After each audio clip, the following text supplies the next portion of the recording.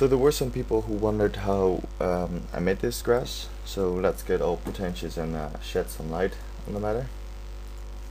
The grass is created out of two base things. The first one is the surface, the tiling surface. It's not pretty, but it works. And the second one is obviously the grass. The grass layer has a simple gradient overlay, which looks something like this. And then I used a grass brush. So let's duplicate this layer and show you what I mean. Clear this layer, Ctrl A and delete. So this is basically how I created the grass. Then with that grass layer I made a duplicate.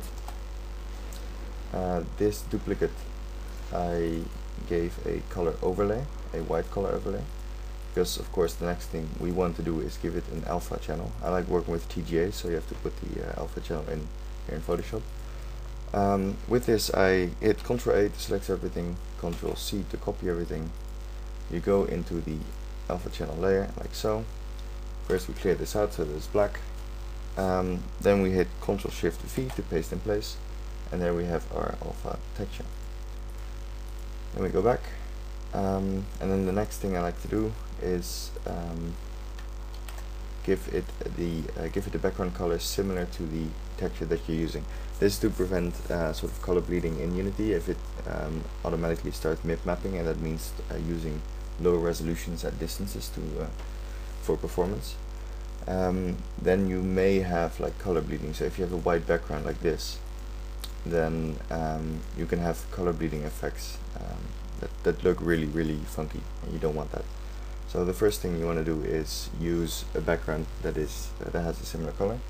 And secondly, I like using the same image but then blurred out like 2 or 3 pixels, so that it will source, if it starts bleeding, it will source from the same type of color.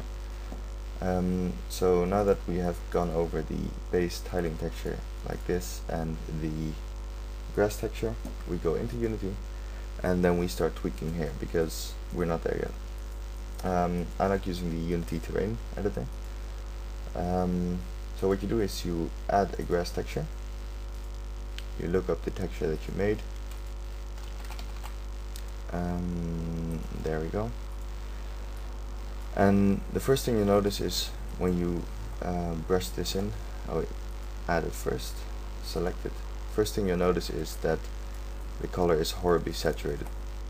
So the first thing I did was take down the saturation altogether and the dry color as well,